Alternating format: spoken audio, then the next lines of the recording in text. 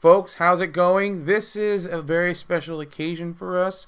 We are debuting technically a new podcast. It's more like we just changed the name of the podcast.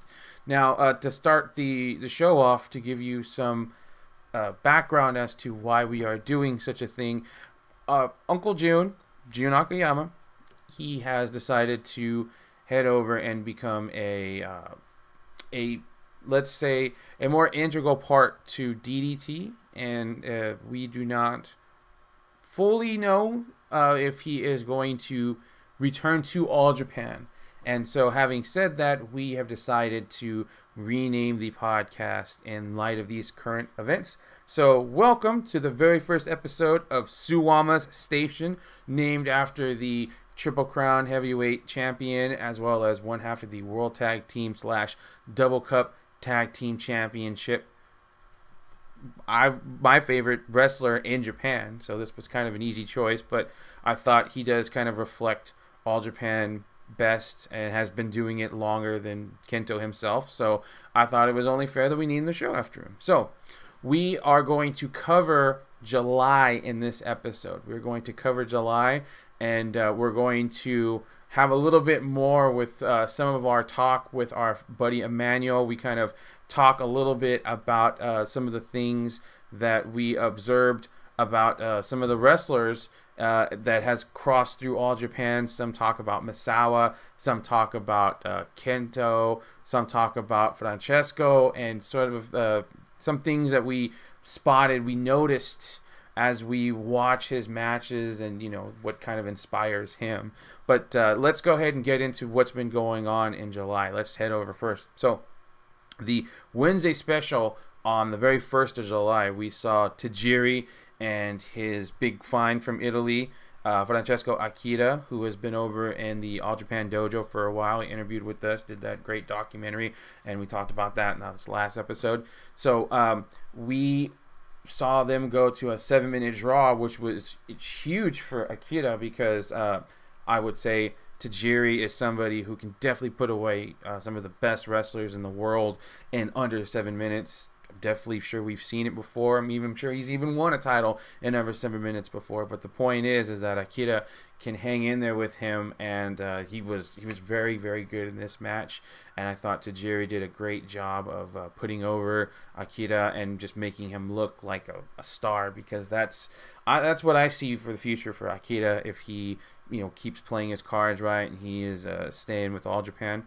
So the following week we got ourselves another Wednesday special, another 7-minute war. This one between the Supernova of All Japan, the Ace, but not the Triple Crown Heavyweight Champion, Kento Miyahara, going up against his old buddy Yoshitatsu, the Corona, the Pacific Corona title, whatever the hell he's got, that blue belt, along with the Gawa TV Championship. They go to a 7-minute draw, and so that's another event where we see, a nice, just a very solid wrestling match. We get to see two friends kind of pretty much just take it as an exhibition match. It pretty much is what we could consider that. So that's what I consider that. So that's, pretty much that.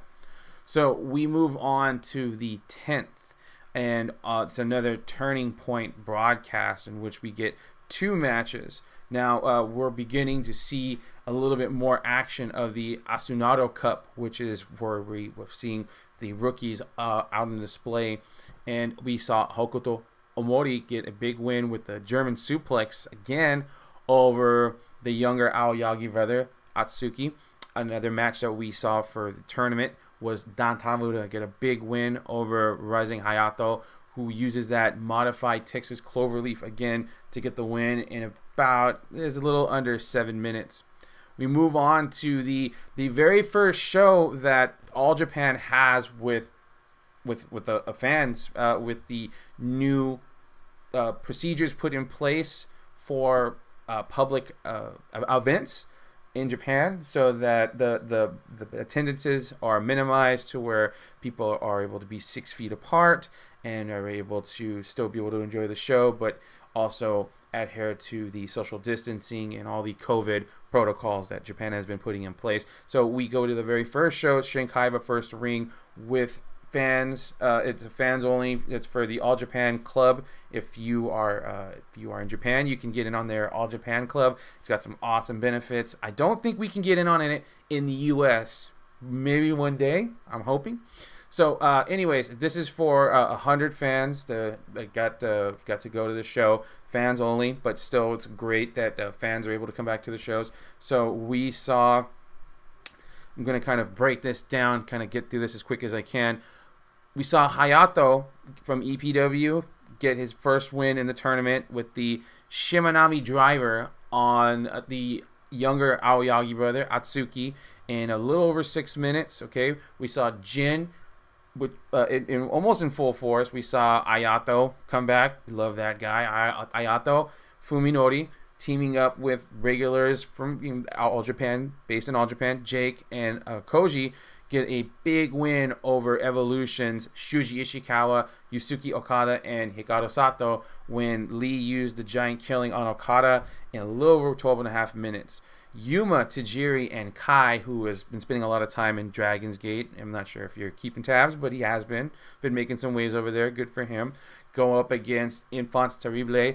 They go up against Ashino, Kumarashi, and Yusuke Kodama. And we saw Kai get a win over Kodama. So good on Kai. He gets a win. I think it's been a little while for him in the last couple of months as far as All Japan action is concerned. So actually, I take that back. I think actually they won he won two months ago, but they lost that All Asian tag title match. So that's kind of what stuck in my head the most.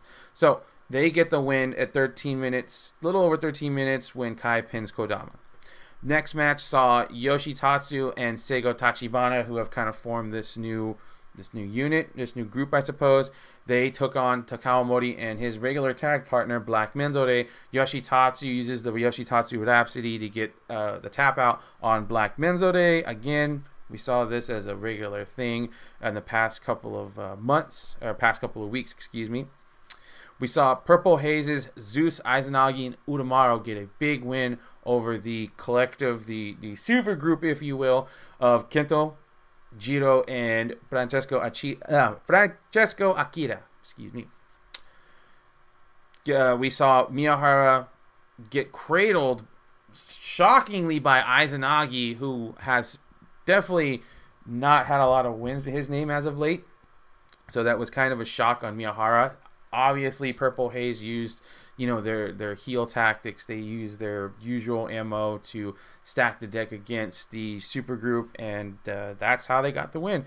But we also saw in the main event, we saw another match in the Asunado Cup. We saw Dan Tamura get another tap out with he's starting to develop tendencies towards submission wrestling, which is awesome. He used something called the Dunlock here to tap out Okuto Omori in 15-15 to get a leg up from everybody else in the tournament. Tamura definitely looking sharp. He's looking like the guy who he's ready, he's poised, he's going to take it all. Actually, this is my apologies. 5, 4, 3, 2, 1. In the final of the Asunado Cup, we saw the two highest ranked contestants, which were Tamura and Omori, go up in one-on-one match and put on one hell of a show. Tamura surprisingly getting the win. I thought this was Omori's time because Omori's been around a little bit longer. Omori has more advanced tights. He has been developing his moveset a bit more. He's been putting on a bit more size. But I've said for a while Tamura is going to be a big deal, and he proved it here. He gets the win on Omori, and he uses this new move called the Dunlock to get the win. Afterwards, Tamura affiliates himself with Evolution. He is joining Evolution. Hokuto Omori is going to be joining Enfants Terribles. On top of this, we see Yusuke Okada. He is going to be on his way out of Evolution. He's going to join... No, he's going to be out of Evolution. He's going to leave and be out on his own. But big congratulations to Tamura, who is going to advance. He's going to be he's moved up from being a rookie in the sense of, you know, the strictest sense, and he is moving up. He is moving up, and this is going to be a big pivotal time in his career to be working with SUWAMA and Sato and Shuji Ishikawa. So congratulations to him. Yusuke Okada, a couple of days later, would be revealed as the contender for the Gaora TV title held by Yoshitatsu. And it's very interesting that we see Okada getting ready to essentially branch out on his own, almost to begin with, while he was with Evolution. I mean, I would argue that his demeanor and things that he's done in the ring, just little mannerisms, is kind of a bit more, I think, identifiable as a heel. And he's going to come out with this new look a couple of weeks later, and he's got some awesome gear. And it's much more of a, he could be that asshole heel ace for the junior division. You know, that super asshole heel, but, you know, he's so good that, you know, he's the guy, and that he's in the driver's seat. He's the ace of the junior division. I could see that in the next year or two, because he's got the makings of it. So we move on to the 15th, another Wednesday special, which was a three-way dance between Koji Iwamoto, Hokuto Omori, and Francesco Akira. We saw Koji get the win over Omori with the Koko no Gejetsu in a little over 4 minutes. We then move on to the 18th, 3 days later, Chiba Extra Dream 24 is the name of the show. We saw another show with fans, obviously reduced capacity, and, you know, keeping with the protocols to keep everybody safe from COVID.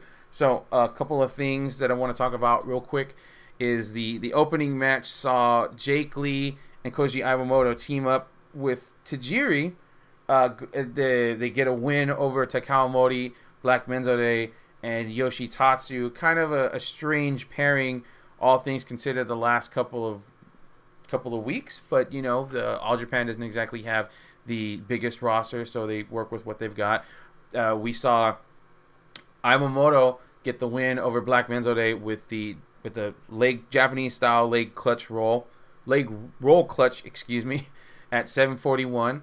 Moving on to the next match, which was notable because it is Don Tamura's first match as a member of Evolution, teaming up with Hikaru Sato, which is a win over the Aoyagi brothers, who are going to start tagging for the foreseeable future. After the tournament, it pretty much seemed that Aoyagi had some learning to do, and perhaps spending time with his brother would be the best way to help him develop that. Yuma is a very talented, super awesome wrestler. He has some developing to do, but he's very, very, very, very far ahead of where his brother's at. So, anyways, Sato and Tamura get the win to cap off Tamura's stint in Evolution, as about 9.5 minutes. Purple Hazes, Zeus and Izanagi get a win over Enfants Terribles in defeating Ashino and Kodama. Izanagi getting another win over Kodama, another surprising win. Cradle or not, dirty tactics or not, it's pretty notable that Izanagi gets another win. 2 wins back to back for that guy. We don't really talk about that's not something that really happens on the regular. So we see Enfants Terrible new member Okuto Omori tagging up with Kuma Arashi. They get a win over Kento and Francesco Akira, part of that super group that is starting to form up. We got Omori getting the win over Akira with the German suplex hold. Omori using that German suplex hold as a finisher throughout most of the Asunado Cup, so no surprise there. But a big win for Omori, getting that win over Akira, who is a bit further ahead of him in terms of development and just being a career pro-wise, if I'm not mistaken. So we saw a hair versus hair match last show, or in between shows. Well, we saw a match was made at last show where Okada challenged Yoshitatsu to a Gaora TV title match, and I believe it was stipulated that if Okada could beat Seigo Tachibana, who has been working alongside Yoshitatsu and their new little group, that if he could beat him, he would get a shot at the TV title. Okada, with his new look, got to get that win over Tachibana with the sudden death at little under 9 minutes, which is a huge win for Okada, because Okada, I would say Okada and Tachibana are just about contemporaries, but I would say Tachibana got a bit more attention. He's a bit more traveled than Okada had been. And so Okada, he gets a big win over somebody that is, I would say his contemporary. And so Okada gets that momentum to challenge for the Gaora TV title further down in the month. And Tachibana loses his hair. He just got here into All Japan. But, it was a pretty good match. It's fun. I would definitely do what I could to watch that, to kind of keep along with what's going on with Okada, because he's going to be something, I'm telling you. So on this show, we saw in the main event the World Tag Team / Double Cup Tag Team Championship, currently held by Triple Crown champion SUWAMA and his tag partner and Runaway Giants Shuji Ishikawa. They go up against Yankee 2 Pistols, Isami Kodaka, and Yuko Miyamoto, who are also the All-Asian Tag Team Champions currently.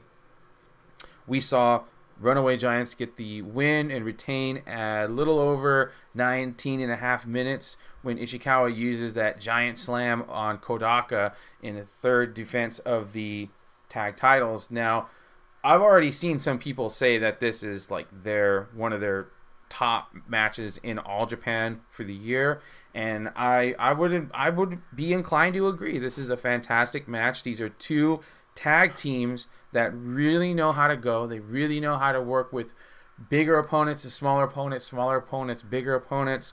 Kodaka and Miyamoto have definitely wrestled larger guys in their career in some big pivotal matches, specifically probably over in BJW, over Deathmatch title, where they're not exactly the biggest guys in that division, but at the same time they've also worked in numerous promotions all around Japan, and so they know how to work. They're very, very good workers, especially with working with bigger guys. And I feel like Evolution, Runaway Giants here, they did a fantastic job working with guys that are smaller than them.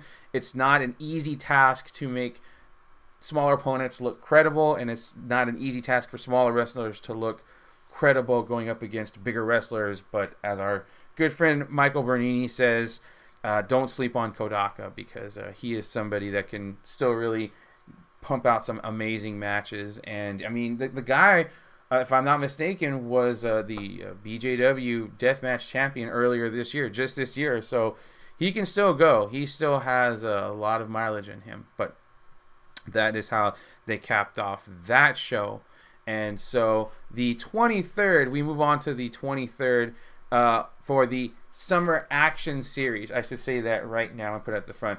we are going to talk about the Summer Action Series that it commenced throughout July. Boom. Come back. 5, 4, 3, 2, 1. We want to talk about what happened at Bandaijima Multipurpose Plaza on the 23rd. Again, we have another show in front of a crowd with a sizable number. A lot of people are glad for wrestling to be back, and I'm very stoked about that. So hopefully they can still keep shows live. But let's talk about the show at Bandaijima. So the opener saw Kodama get the win over the younger Aoyagi brother with the Mad Splash. This was a fun match, okay? And the younger Aoyagi brother, he has lots and lots of natural ability. He is going to be somebody, I'm putting a solid bet that he will be junior heavyweight champion within the next 4 years. He's a great wrestler. He's got a good look to him. He's not going to get much bigger, but I would say he can be that scrappy baby face junior heavyweight guy that you want to root for and see as champion, and you eventually do. We never saw Yuma get the junior heavyweight title, but I would definitely say that Atsuki is probably going to get that belt. Anyways, Kodama gets the win 7 minutes with the Mad Splash. Next match, we see Jin's Jake Lee and Koji Iwamoto defeat Yuma Aoyagi and Sugataka Sato, somebody that I'm pretty high on, who's working the freelance circuit right now. We saw Jake Lee get the win over Sato with the giant killing at 7 minutes 42 seconds. We see Purple Haze's Zeus and Izanagi score another win over Takao Mori and Black Menzore in 8 minutes 12 seconds. We also see we see a Triple Crown skirmish between Shuji Ishikawa and Yusuke Okada going up against Suwama and Hikaru Sato. Now, this is a very interesting match because you have the upcoming title match between Ishikawa and Suwama coming up. And so Ishikawa is not technically a member of Evolution. He's a associate, if you will. And Okada just left Evolution. And so Ishikawa and Okada are totally cool with each other because they're technically... There's no love lost between them, not being in the stable anymore, because they're both, they're not officially, not a part of the stable. But Suwama and Sato, they still are a part of Evolution, and so this is one of the first encounters that Okada's going to have against his former teammates, and it's a big win for Okada and Ishikawa as Ishikawa puts away Sato in a little under 13 minutes to build up momentum towards his Triple Crown title match. Okada, again, he's got a great look now. I really like him ditching the blue and black of Evolution, and I'm really digging the yellowish kind of gold, and I'm really digging that new look that he's got. So, you need to keep it up. Keep it up, buddy. You're doing great. So, we had an EAW Intercontinental title match. Tajiri is still champion, still holding on to that title. Akira been trying to wrestle that belt away from him, if I'm not mistaken. And Tajiri manages to hold on to the belt here in a little over 11 minutes, with the ground Cobra twist. Now, again, this is another fantastic match where Tajiri and Akira, with a little more time, they got to flesh out a match fairly similar to the one that they had at the beginning of the month. But Tajiri wins, but he's still making Akira look like $1 million. He's still making him look like a star, and this is very crucial as to the big win whenever Tajiri does drop the belt to Akira. So, I mean, he may not. Akira might just win the junior heavyweight title off of Koji Yamamoto, one of his favorite opponents, but it's hard to say. But Akira, I can tell he's just about on the cusp. I'd say a title win in his future, I could see it within the next 6 months. But anyways, we go on to the Gaora TV title match that Okada won. He earned by getting that win over Sego, and he loses the TV title match to Yoshitatsu. in 10:38. Now, I was really, really hoping that Okada was going to win the TV title off of Tatsu, but admittedly, it is a little too soon, as Okada is really just establishing himself as a singles wrestler for the most part, and so giving him the title just so sharply may not be the best solution. But he gets tapped out here by Yoshitatsu with the Yoshitatsu Fantasy. This is Tatsu's 8th fantasy of the TV title. In the main event, we see a big 6-man tag with Kento, Jiro, and Rising Hayato getting a big win over Enfants Terrible, Shotaro, Kuma, and Hokuto. We see Miyahara get the win over Omori with the shutdown German suplex in 23:43. Now, after the Asunado Cup, Hayato is beginning to vouch. He's beginning to petition Kento if he can join the super group of Jiro and Francesco and himself. And Hayato he's seemingly invited to come into that super group with him. And so all the rookies after the Asunado Cup have some sort of direction. Tamura with Evolution. We see Hayato working with the super group. It's called Kento's Adventures or something like that. I'm really terrible on properly knowing the properly translated name in English. But we also have Hokuto joining up with Enfants Terribles.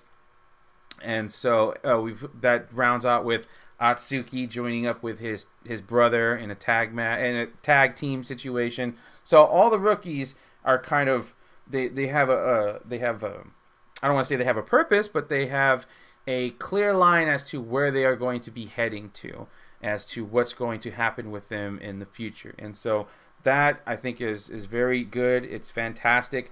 That being said, it does make me wonder when we are going to see some new rookies come into play with with all these rookies not exactly graduating, but they have their I would say that I'm hoping to see some new blood in the next couple of months, maybe inside of a year. But with things the way they are, we have to just kind of take a wait and watch attitude about this whole thing. We had ourselves another Baka Menzo de Baka First Generation Superhuman Investigation edition. This time with Yuko Miyamoto, one half of the All Asian Tag Team Champions with Asami Kodaka. Miyamoto gets the win over Black Menzode with the triangle choke. A little under 3 minutes. Again, Black Menzode thinks he can get the upper hand on somebody and get the win, and it just does not go the way he thinks it does. So we move on to the big show at Korakuen Hall on the 25th, into the Summer Action Series, and we get a couple of very noteworthy matches. I would definitely say, though, that the title matches are what we will mostly go into, but we'll skim over the card just really fast. In the opener, we saw Evolution's Tamura and Sato get the win over Yusuke Okada and Black Menzode in a little over 8.5 minutes, when Tamura uses the Dunlock and gets a big win over Menzode. Tamura tapping people left and right with that submission, and now he is doing it to guys outside of the rookie division, outside of his own rookie class, if you will. So that's big win for Tamura. Jake Lee, Takao Mori, and Masanobu Fuchi in a strange Bedfellows tag match. They go up against Osamu Nishimura, the Nish, making his return back after being away for a little while, tagging up with Yuma Aoyagi and his brother Atsuki. Fuchi gets the win in a little under 9 minutes, getting the pin over the younger Atsuki.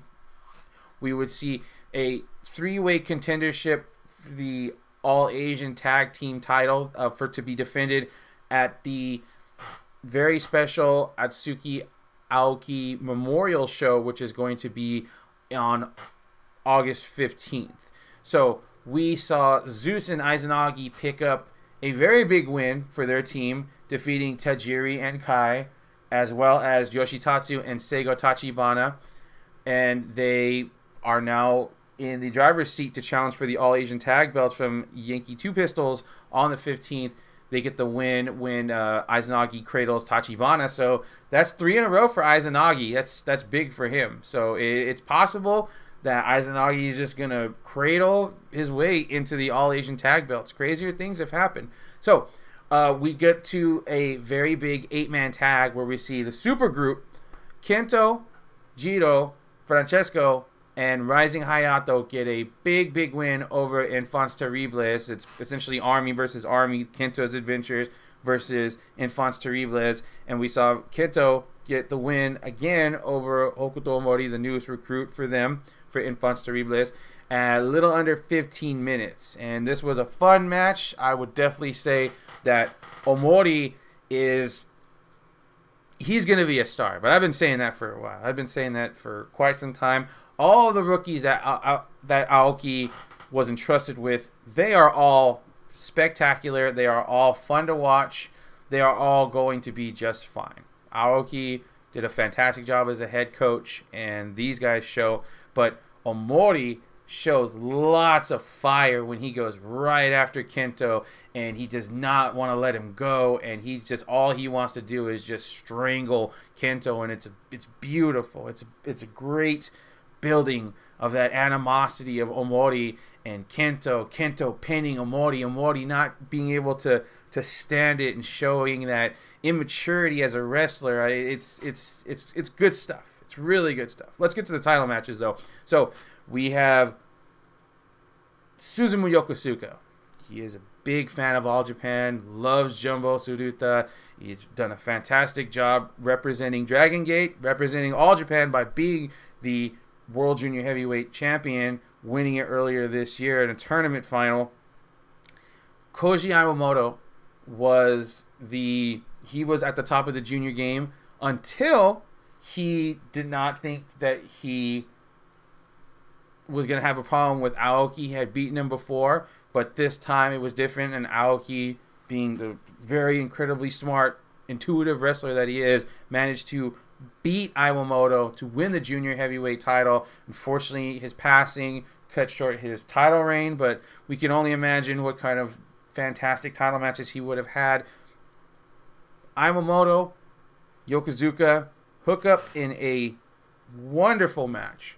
I would say that while the match was only a little over, it's like 15 and a half minutes, it does not slog. It does not, the pacing is very well done. Both of these guys do a fantastic job. Great match.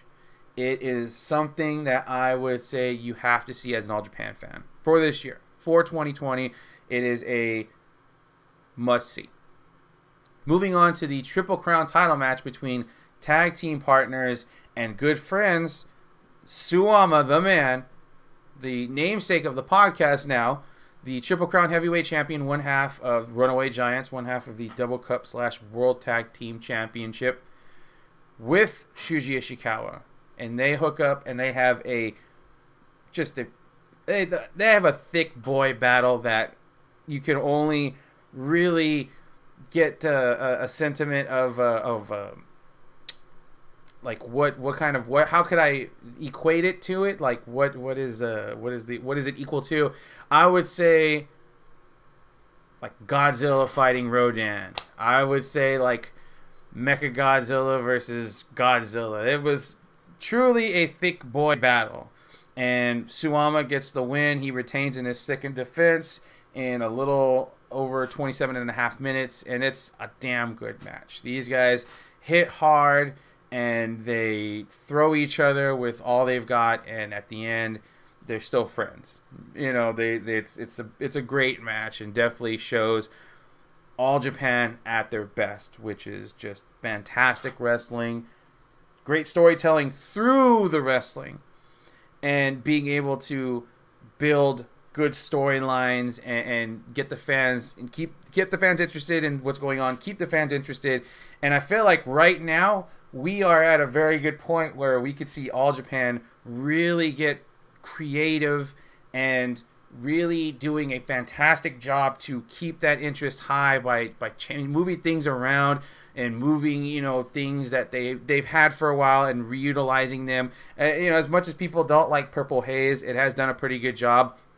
And doing something I said that something that they should have been doing a while ago, which is to turn Zeus heel, 1, and 2, to do something really notable with Atsushi Maruyama, who is under the Izanagi mask, because he's a hell of a wrestler. He did a fantastic job in Osaka Pro for years as Tiger Mask 2, and then he became a heel version of that character, and he was fantastic in that too. And Maruyama really just needs a great spot, and he's starting to get there as that asshole prick heel that you just want to see him just get his ass whooped. But we are at the very last event for the month, so let's get across that finish line and we can get back to our conversation with our buddy Manuel. So we had another Wednesday special, which was the 29th. We saw a tag match that was filmed before Tamura joined up with Evolution, so that's why you kind of have the strange team. We saw Izanagi and Zeus beat Jake Lee and Don Tamura when Zeus used the jackhammer on Tamura at 12:33. And again, this was filmed before the Asunado Cup victory and Don Tamura joining up with Evolution. And so we are at the end of July. We've done it. We are caught up to July. We're going to get back to our conversation with Manuel, and we are going to finish out with that. We're going to take a quick commercial break.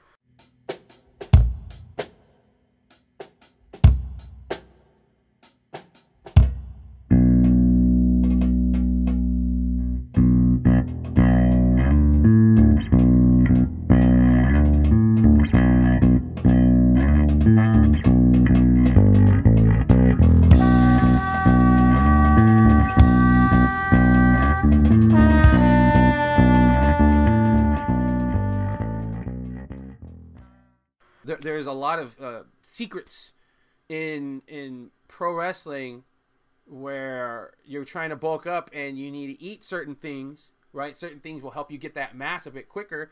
And so it's always interesting to hear about the different diets of the pro wrestlers. And then as of, let's say Twitter kind of becoming a big thing, and wrestlers embracing it. We're seeing more of what they eat, more of their diets. Like if you go and you follow Zeus, I'm trying to think of another.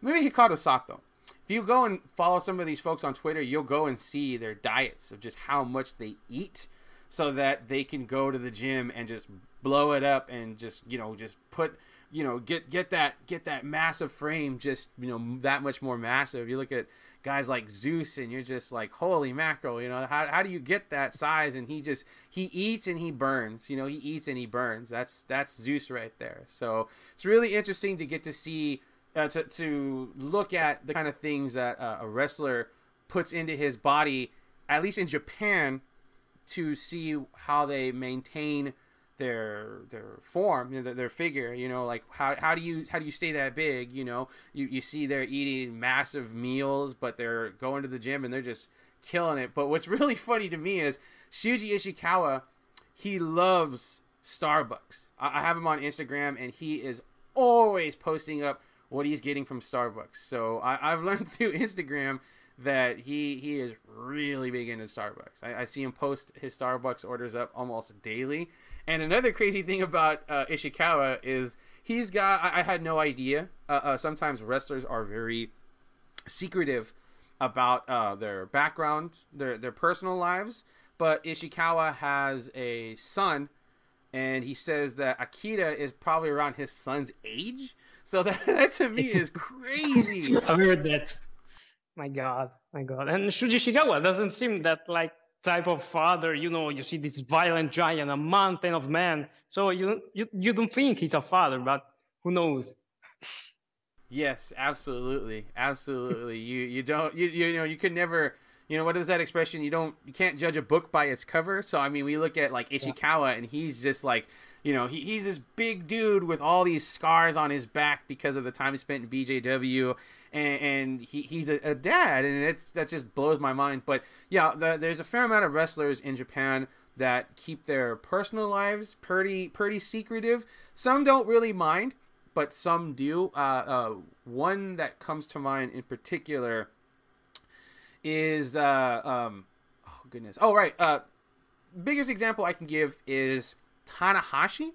So around 2003, he was dating a executive from a TV network right around, I want to say like 2002, and he basically he dumped her and got with who is now his wife. And so when this happened, this TV executive did not take that very well, and stabbed him in the back. And so that whole thing was, they did their best to keep it out of the papers, but it still kind of got out towards the end because Tanahashi just mysteriously he stops wrestling, and this, you know, they try to keep it under wraps as best they can, but it comes out. And Tanahashi, he comes out, he dresses out to wrestle in that year's Tokyo Dome show, but he is told by Chono to hang in the back, you know, to just chill out, and he's gonna wrestle with Nakanishi as his tag partner against Tenzan and a returning Kojima in a very special tag match. But Tanahashi, he just was getting over being stabbed in the back. I think he was like, I think he had a lung pierce, something like that. But yeah, people did not know that he had a serious, you know, they didn't know that had happened at that point. And some people get shocked when they find out that certain wrestlers are married. And then there are some wrestlers that they let's say they do things outside of their marriage that has pretty much hindered their careers. The two biggest examples I could give are Taka and Taichi. And Taichi basically was on a long extended leave because of controversy, extramarital things. New Japan did not like that very much, and so I don't know if he was put on leave or if he was just encouraged to take some time away. He would eventually come back, as he's obviously a part of the active New Japan roster. Yeah, I also heard about Mitsuharu Misawa getting, he had a family, he had sons maybe, and the All Japan locker room didn't know that for years. I heard that. Yeah, exactly. You know, there's lots of secrecy, you know, depending on the wrestler and the circumstances. You know, we hear all kinds of things, and sometimes it's like we have to disseminate what sounds about right and what is right, because some of this stuff is, you know, there's rumors swimming around Japanese wrestling just like there is American wrestling. Some of the biggest ones I can think of are they revolve around extramarital stuff. One of the biggest stories I heard, since Great Sasuke just wrestled at the beginning of the year, we can use him.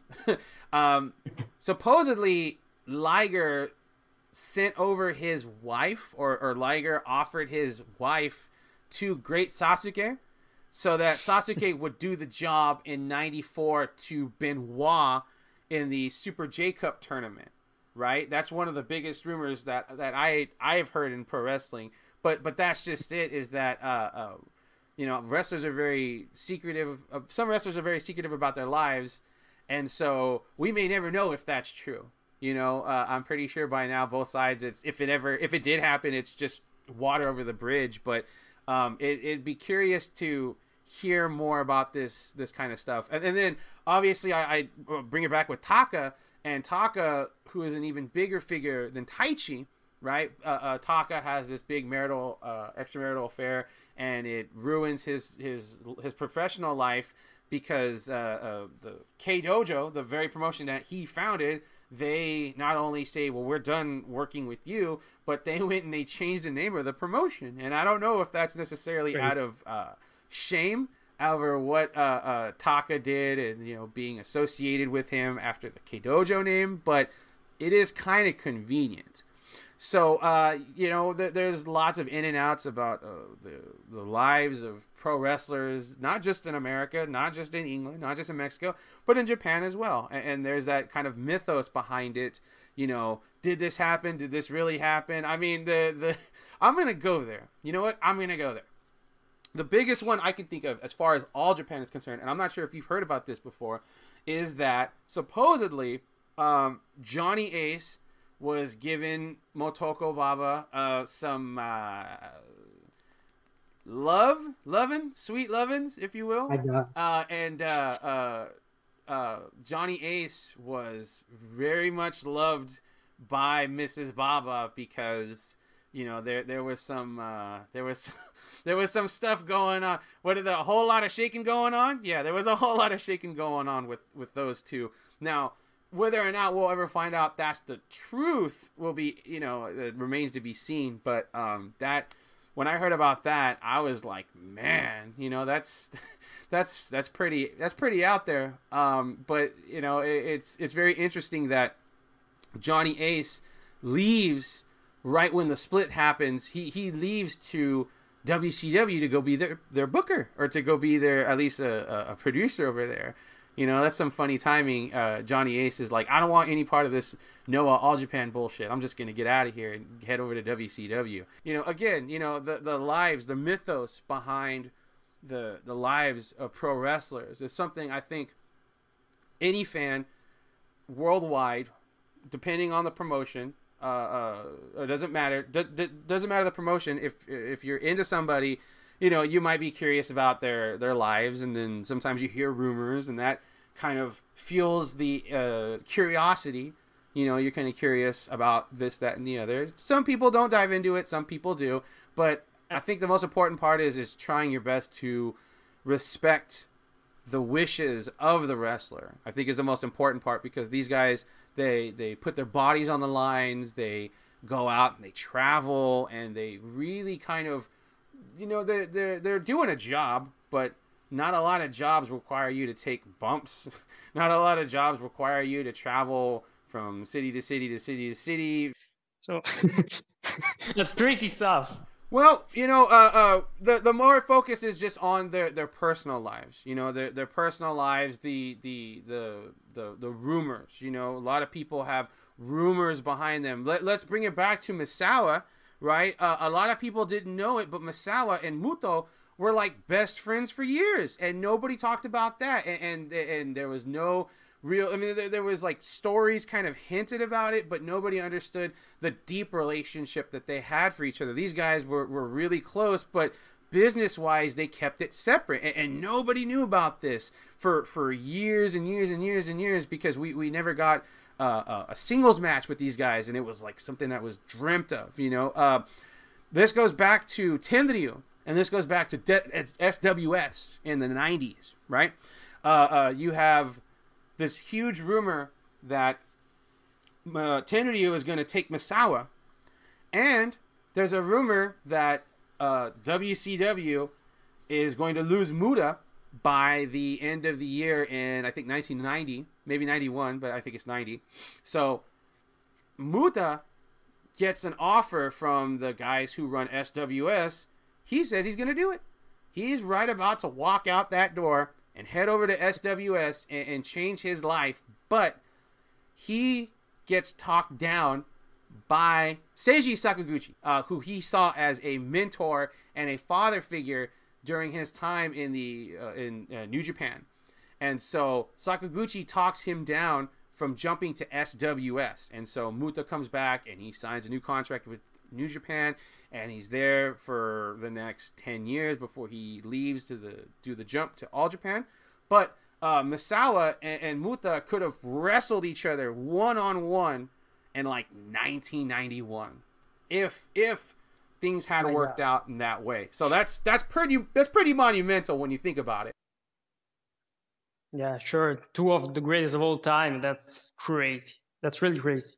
Yeah, but again, a lot of folks don't know about that stuff. A lot of folks, they were just like, in the papers, it was like, rumors, rumors. What's true and what's rumor? That mythos always exists about pro wrestlers and their lives. People are always going to be curious about it. People are going to be curious about like the extent of Misawa's injuries before he unfortunately died in the ring. People are going to wonder about the animosity between Kawada and Misawa. People are going to wonder about the things that they see in the ring, maybe more than the things that they care about outside the ring, right? But that's just it, is that good pro wrestlers are able to show you one side of the card, and then on the other side of the card be something completely different. Some of these guys were just, they didn't like each other. And other times these guys loved each other, but went out there and had to make it seem like, I hate this guy, or, I'm going to go beat this guy's ass. But, at the very end, they're good buddies. It's like very interesting to find those relationships. That's the picture within Toshiaki Kawada and Mitsuharu Misawa. We know that Toshiaki Kawada is like destroyed by his death, by Mitsuharu Misawa not being more in this world. So we heard a lot about his feelings. He on Twitter interviews about the Noah's profile, and so that's the story. Toshiaki Kawada and Mitsuharu Misawa were big friends, really big friends. Right, and if you watch the matches, you wouldn't know that because they beat the living shit out of each other countless times. Have hurt each other to pretty far extremes. But yeah, you're right. They're really good friends. And Kawada came out and mentioned that after Misawa's death, he didn't know how to cope with that. He refers to Misawa as like a big brother, and so that is something that it rolls into what I've been saying for the past like 10-15 minutes. Is just the mythos behind the wrestlers. You're like, you're being shown one thing, but what's really going on, sort of in the back, like what are these guys, do these guys just love each other to where it's like, hey man, I'm going to beat you up really well, but this match is going to look amazing and people are going to fucking lose their minds when they see this? Or is it, I don't like this dude, so I'm going to potato him, I'm going to just like punch the shit out of him, and he might, fire back at me, but that's how we're going to have this match. So, we as fans, we all have a fascination with aspects of pro wrestling, and I think that as long as people are being healthy about their curiosity, nobody is like hacking phones and trying to get up in a wrestler's personal space. It's a good thing. It's a good thing for people to be curious about pro wrestling, pro wrestlers, certain aspects, but it's best to respect their wishes, keep your boundaries, don't try to go crazy and be like that, be that fan. I know you know what I'm talking about. Don't be that fan. Sure. But at the same time, sorry, eating your friend with the ganso bomb is kind of, it's tough. Those ganso bombs were crazy, scary. Absolutely. People can be scary, and we I'm gonna cap it off real quick just because we do not cover anything women's wrestling, but we do want to send our thoughts and prayers to the Kimura family because of their most recent loss. But this does curtail back in what I'm saying about people keeping their distance. There are people out there that do not care about that sort of thing. They don't really have a very good moral compass, and they think it's okay to make these pro wrestlers feel so small when they're giving themselves to the people. They're giving themselves to the fan, like literally, like I'm giving my body to you so you people can be entertained by this. And I'm sure they don't view it that way because they do it, they love it. It's an art. And if you're an artist, you love doing your art, whether you're getting paid $1 million or you're getting paid like 150, even though you're probably worth more. But the fact of the matter is, you're still you're doing your art, you're doing your craft, and when people are willing to just like step on you and make you feel this much smaller, and even make you feel where to the point where you're so insignificant you want to harm yourself or even do yourself in. I think it's too much. You know, it really is too much. And people got to dial it back. You know, they got to respect the personal space and the wishes of the wrestler. And you know, you want to be critical because they're a heel. Okay, fine. I don't like you because you're a heel. You beat up Maki Ito or you beat up, you know, Konami. You know, but the thing is, at the end of the day, these are still people. These are still people with real feelings, right? And they put their hearts and their bodies on the line for us. And so I just want to take this time to say, hey, give these folks, right, pro wrestlers, men and women, give these folks the basic decency of being just, you know, treat them like a person. You know, they may be a wrestling personality, but at the same time, they're still flesh and blood like you and me. And if they need personal space, you give it to them. And if they want to bring you in a little bit closer, then that's awesome. But that's up to the wrestlers, you know. And we've seen a huge outpour of media attention because of the unfortunate, you know, the passing of Hana and the circumstances behind it. And I think a lot of people are just so quick to say, well, you know, it's cyberbullying. And the show that she was on kind of incited the fire to begin this whole cyberbullying thing. But I'm almost positive she was getting bothered before that was even a thing. You know, I'm sure as a wrestler, she had to deal with X amount of stuff that, you know, she was already like, well, you know, this kind of sucks. I don't want to have to deal with it. But, you know, that's how people are. And her to get on this show, it just ramped that up by like 1,000. And so, you know, people need to be a little kinder out there. You know, it needs to be, you know, more love. People doesn't seem to understand the Anna thing, because that's a bad news about today, that Arisa Oshiki is getting cyberbullied. The Stardom star who got retired like a month ago, and now is in a bad situation. You saw her tweets, and is getting cyberbullied. So I think that people didn't understand really anything about this situation. Yeah, I think a lot of folks kind of I don't want to say they missed the point, but what I'm saying is that we really need to stop letting these things get to an extreme before we go and say, all right, we need to give these folks some basic consideration. Some, you know, like, where's your decency? You know, it's like fleeting. Decency is fleeting the human race. But you know, more importantly though, we need to try very hard, because people will make mistakes. People are no computers, and even computers make mistakes too. But people just need to watch themselves and say, hey, I am being a little toxic, and I need to stop, and I need to go and apologize to that person and say, hey, I'm sorry, you know, like I'm going too far, and I apologize, and you know, you can walk away from that. Both parties can walk away from that, and nobody gets hurt. Whereas we had this thing where somebody was pushed so far, they did not think they could come back from that, or they could live their lives normally ever, you know, after that. And so you know, it really hurts me that we have to go to these extremes on many measures to really get that point across. And so that's all I'm going to say about that. And I want to thank Manuel with Shield of Wrestling for joining us and talking today. It's been an awesome interview. I've had a good time. We'll definitely have to have you back on again sometime. Manuel, please talk to us a little bit about the website and the podcast that you're a part of, please. Okay, yeah. The Shield of Wrestling is an Italian website, and we talk about American wrestling, but also Japanese wrestling. You know, All Japan, New Japan. We're now covering the New Japan Cup day by day.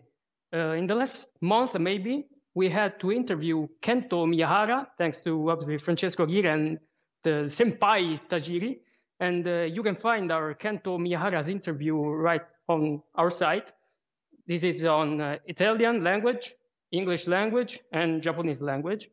And like the podcast is a weekly podcast, What's Next? And like the site, we talk about both American wrestling and Japanese wrestling. I also run a Facebook group that's called the Italian Screwjob. You know, it sounds like some American things, but you know, in the last months, maybe even a full year, we talk about Noah, All Japan, New Japan. So DDT, even DDT. So that's kind of cool. Yeah, absolutely, man. You got to have a little diversity when you're talking about, you know, wrestling in general in Japan, just because we are All Japan Worldwide Fan Group. We do include things that are evolving around the All Japan hubris. You know, we talk about the Noah guys going over, the Wrestle One guys becoming Noah guys. We talk about Uncle Jun wrestling in DDT. We talk about Hokuto Omori making his way over to Dragon Gate to challenge for the World Junior Heavyweight title. So it's good to be able to talk about those other things and not limit yourself to one thing. But can you give links to all of your to Shield of Wrestling and to the podcast? This is my first podcast in a foreign language, because I obviously talk Italian in our Italian podcast, and so that's my first time, and I was like nervous how it's gonna be, but I think that's been good. I don't know what they think, but we enjoy this episode. Yeah, most definitely, man. The shieldofwrestling.com is a website, so the fan can search it on the internet and get there. You know, you can find the Kento Miyara's interview. You can find we did the Ugo Savinovich podcast interview, so that's really good. And the interview with Ugo Savinovich is in both Italian and the English language, so everybody can afford it. And the podcast, you can find it on Twitch, The Shield of Wrestling, and YouTube, The Shield of Wrestling. The podcasts are, we have a lot of podcasts, you know, the Carney Talk that talks about NWA and AW Dark. We have What's Next, that's the podcast which I'm in, and we talk about weekly things that happens on the pro wrestling scene. We have Over the Top Rope, that is like an interview with Italian professional wrestlers. We have also a part dedicated of the mixed martial arts, you know, UFC, that kind of stuff. So that's really where we're gonna get really big, and maybe we are really big right now in Italy, and we're gonna be like that also in worldwide. Righteous, man. Well, please feel free to. I know you've already done it in the group, but please feel free to drop links in the group for all the stuff as well. But be sure to go and check out Manuel and his work over at the it's What's Next, right? That's your podcast? Yeah, sure. It's a podcast which I'm the host, which awesome. I gave my opinion to the people who listen to us. Right on, man. And I'm hoping at some point we can come on to your show and talk a little bit about All Japan as well sometime. But for now, we're going to say farewell to our friend Manuel. We are going to say farewell to this episode. We are just about out of time. We want to say thank you to Manuel for coming on and talking with us about pro wrestling in Japan, not just All Japan, but thank you, Manuel. Ciao a tutti. So that's great. That's better. We want to say a big shout out to all of our sources that we use for all of our information, as we like to credit those who are doing what we consider the Lord's work. You know, they're translating, they're sharing the information, and we're so grateful to folks like Robert. We're so grateful to Striga and the folks at Pudo Love, and we're thankful to Cage Match and all the other little folks, all the other little people out there on Twitter that are translating and sharing the information. I mean, you folks are awesome. We are nothing without you guys. I mean, sure, we could go out and find stuff, but it's, you know, it gets a little tricky, especially with translation tools kind of telling you one thing when it's not really so. But we do want to just say thank you to all those folks. We want to make you feel appreciated. We're definitely not in the business of plagiarizing and stealing things for ourselves and claiming them to be ourselves. We are very appreciative of everybody's work. We are very appreciative of all of our listeners, the All Japan Worldwide Fan Group family. That's what I'm going to start calling it. We want to say thank you to all of you guys who are listening and supporting, and some of you are actually getting a chance to listen through the raw footage to kind of get an idea of where we need to go and make cuts and maybe where we're running long. We want to say thank you to them, and we hope that you'll keep listening to Uncle Jun's Junction, the official podcast of All Japan Worldwide Fan Group. We hope you're taking advantage of all the awesome exclusives for our fan group, such as Uncle Jun's Junction and the English commentary that we provide for certain shows, as well as our Trivia League, and finally our watch parties, which we are going to resume this week. And we haven't decided a theme, but we'll probably be doing that in the next few hours. So until next time, this is Dave the drummer, okay? And I'm telling you, please be excellent to each other, okay? I'm going to give the Blue Justice, but I want everybody to try really hard to just be excellent to each other, because right now the world is on fire. I don't care where you're at in the planet, our world is on fire. Shit is going crazy, and right now we just need to remember that we are a people of love and understanding when we're not letting confusion and fear cloud our minds. And so right now we need pro wrestling love. We need that love from wrestling, and we hope that you get it. We hope that, wrestling helps take your mind off of the world around us and what's going on. And we will be back in August with a brand new episode covering all of August. And we are still working on getting some fantastic interviews so that we can get all sorts of folks that are interested in All Japan or involved with All Japan to, cross-mogenate with us, because positivity and good, healthy relationships and connecting in positive ways through the wrestling community, I think, is very essential to keeping information at the very least readily available, because nobody wants to